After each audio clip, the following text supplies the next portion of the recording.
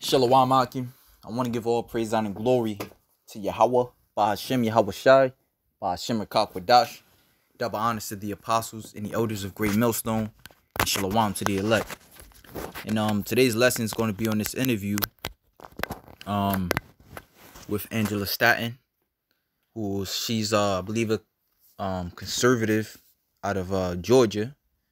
And the interview she had with Dr. Phil, all right, in which we know Dr. Phil is he's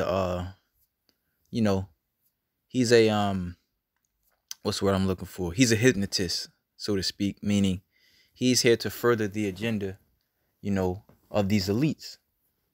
Meanwhile, Angela Staton, was having a quarrel with her son turned transformer, and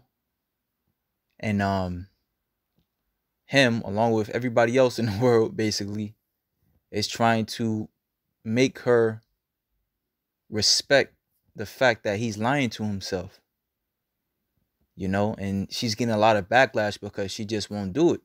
Amongst other things she speaks about, in which, on her Instagram, when you see the comments of the different things she speaks about, which is a lot of stuff we speak about, abortion and this BLM movement, all the hypocritical stuff that this world upholds. All right, she's against vaccinations, all the hypocritical stuff that this place upholds. And just read the comments and how everybody is coming at her off of emotions instead of facts. When prime example, if you watch her interview on the Breakfast Club, which it was the same exact thing.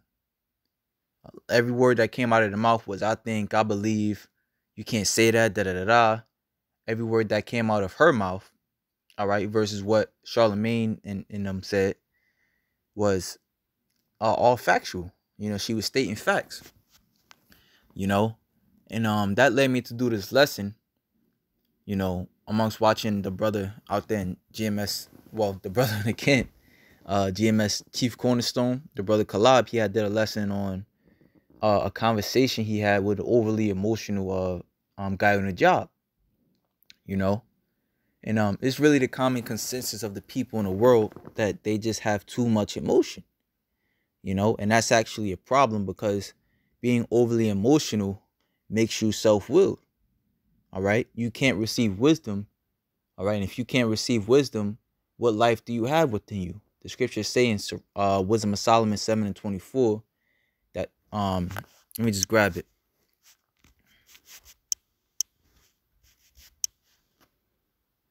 This is Wisdom of Solomon 7:24. It says, "For wisdom is more moving than any motion." All right. So how much more, how much stronger is it than your own motion? All right, or your own emotion, Salakia.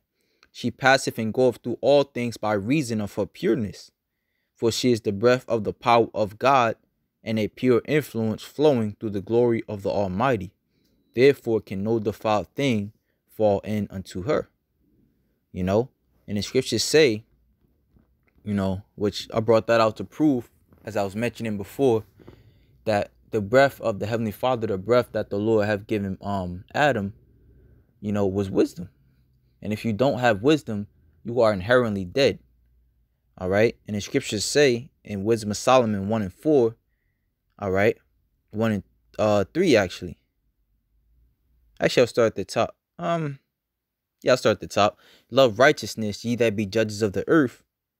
All right, which are you so-called blacks, Hispanics, and Native Americans. The Most High have made you judges of the earth. This is why he have given you the laws, statutes, and commandments to govern the earth and to run it aright. And in simplicity of heart seek him. For he will be found of them that tempt him not, and show of himself unto such as do not distrust him. For forward thoughts separate from God, and his power, when it is tried, reproveth the unwise. For into a malicious soul wisdom shall not enter, nor dwell in the body that is subject unto sin. Okay? So if you're subject unto your flesh, all right, which the flesh is inherently wicked, as the Apostle Paul spoke of in Romans 7, He said, I know within my flesh the dwelleth no good thing. All right. So if you subject unto the flesh, wisdom cannot dwell with you. All right. Wisdom will because wisdom is a very straightforward, it's a very harsh thing. You know, a lot of times when wisdom is present, you know, it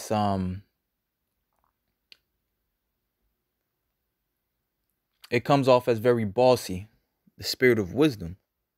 All right. Nevertheless, it's helpful, it's needful for you. All right. You know, so, and this is what makes these times so, these are one of the reasons that makes these times, you know, so bad for a lot of people, because they're so trusting in their flesh. Okay. What's the flesh is where, again, wickedness dwells.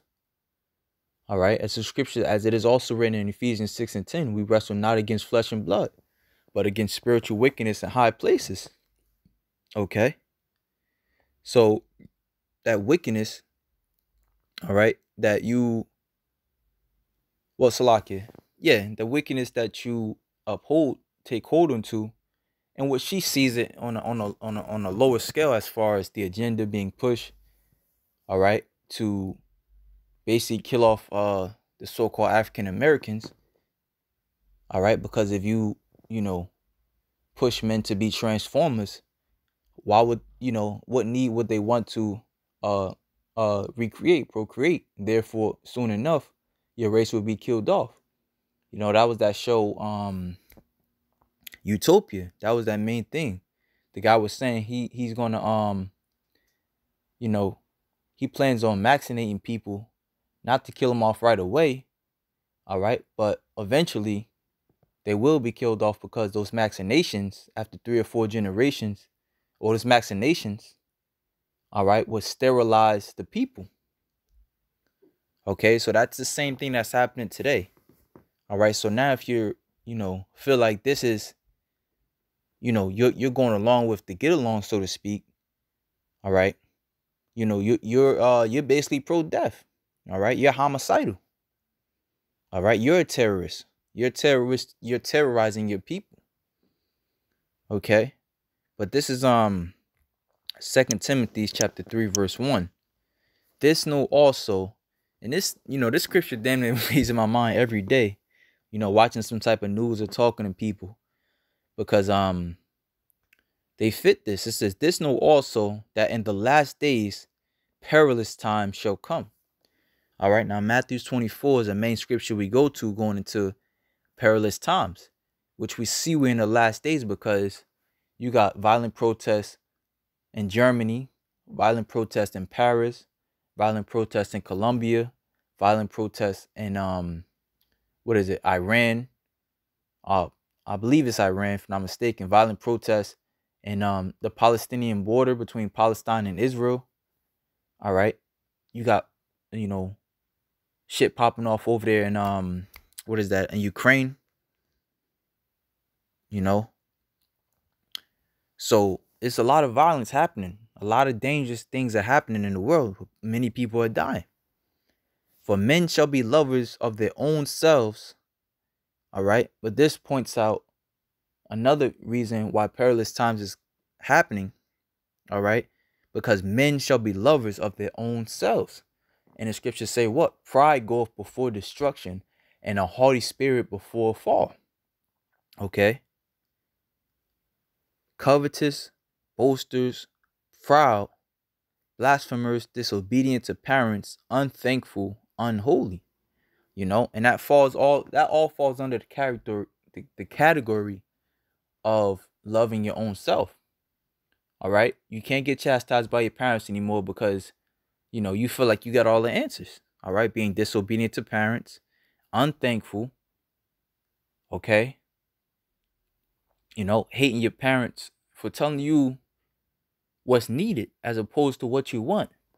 And that's a heavy spirit, as I mentioned. I myself personally, I've noticed, like, whenever my sister, she's talking to my niece, you know, her daughter, and she says no to something that my niece asked for, she'll start crying and saying that you hate me, you don't love me. So that's really a very strong spirit going on nowadays, because she's only 4 years old. How the what the hell she know about that? But that's a spirit that this devil has put out there. And these kids are growing up on TikTok and YouTube and all that BS. So this is something that they've picked up. And again, it's just understanding that it's a strong spirit. Okay? Even for us in this truth, the flesh, I'm noticing, the flesh is trying to kick up even more, which is why through our apostles and elders, they've been pushing it, get more into the spirit. Okay?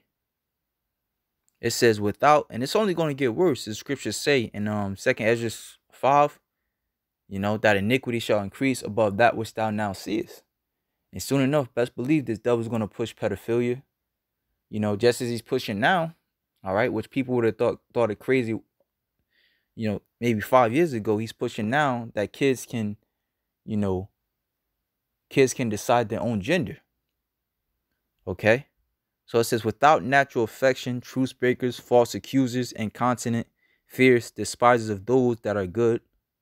All right?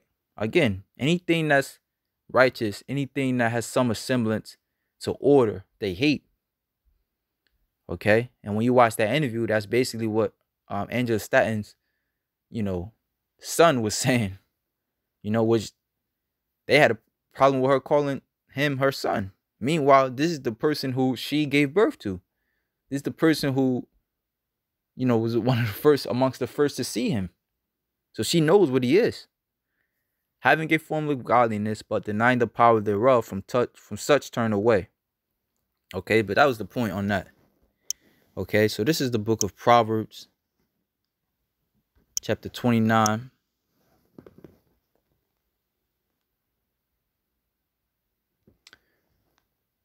Verse 20. It says, seest thou a man that is hasty in his words? There is more hope of a fool than of him. Okay? There's more hope of a fool than of him. All right? Because he is a fool. Okay? And again, pride goeth before destruction, and the haughty spirit before fall. That's a potent and a well-known scripture, but people don't attribute the Bible to their everyday life. They really don't.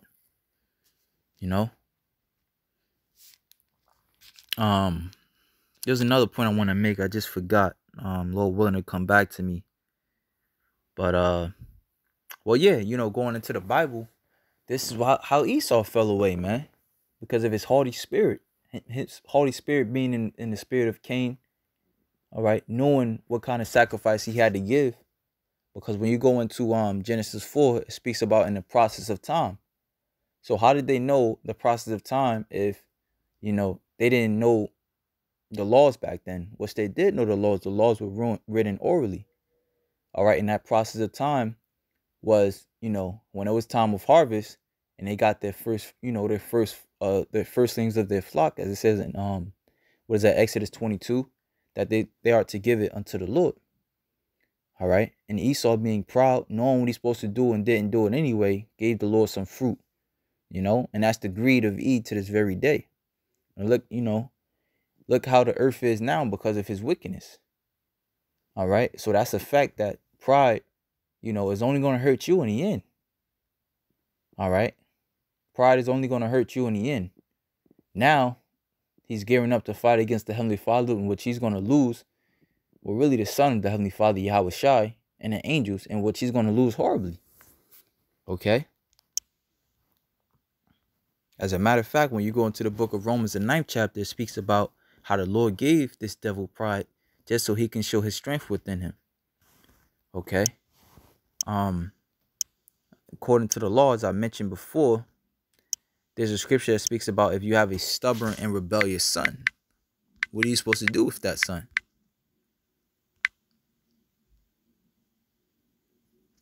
Right? This is Deuteronomy 21:18. If a man have a stubborn and rebellious son, which will not obey the voice of his father or the voice of his mother, and that when they have chastened him, will not hearken unto them. Then shall his father and his mother lay hold on him, and bring him out unto the elders of his city, and into the gate of his place. And they shall say unto the elders of his city, This our son is stubborn and rebellious. He will not obey our voice. He is a glutton and a drunkard. And all the men of his city shall stone him with stones. Okay? And the Most High is going to go even further this time. He's going to stone you with missiles. You know? He's going to, as they threw stones upon him till he died. All right? That he died. The Most High is going to, take this place out by missiles, man. The scriptures say that the inheritance of the wicked is fire, is brimstone. What was that, Job 20?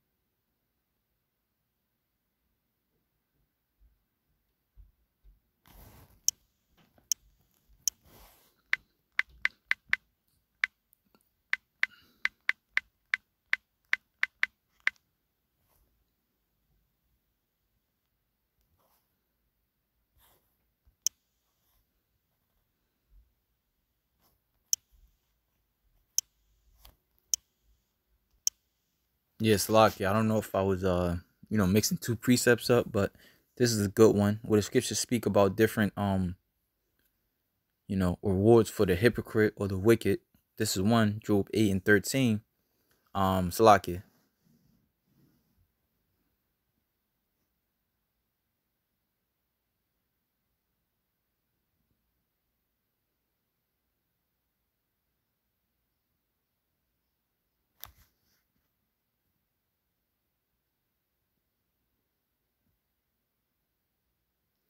I'll start at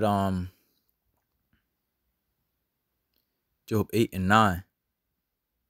For we are but of yesterday, and know nothing, because our days upon earth are a shadow. Shall not they teach thee? All right. Which we are your spiritual parents that teach you of the ways of the Lord. All right. Even Esau, Edom. As the scriptures say, women and children rule over us. Esau is that child. He's spiritually a child. All right. Throwing tantrums when he can't get his way. All right. Can't take heed to instruction. That's a child. Shall not they teach thee and tell thee in other words out of their heart? Can the rust grow up without mire? Can the flag grow without water? Whilst it is yet in his greenness and not cut down, it withereth before any herb. Okay? Because what? How long could plants and everything go without water? You can't. Need a proper portion of sunlight and water, which represents what? This word. All right. The scriptures say, cursed be man that trusteth in man. For he is like I'll grab it. I'll grab it after this. So are the paths of all that forget God, and the hypocrite's hope shall perish. All right. That's Jeremiah 17, which I was mentioning before. All right. And 5. Thus saith Yahweh, cursed be the man that trusteth in man, and maketh flesh his arm, and whose heart departeth from the Lord. For he shall be like the heath in the desert, and shall not see when good cometh. Okay? But shall inhabit the parched places in the wilderness, in a salt land, and not inhabit it. Going into, as we just read, it's not going to receive any water. All right? It's not going to receive this good word, this wisdom, in which case it's going to be dead. All right? And these people are spiritually dead. Soon enough, the Most High is going to have to, bury him. Okay? He's going to have to bury him. And it's not going to be a proper funeral either. Okay? So, just with that, shalom to the elect.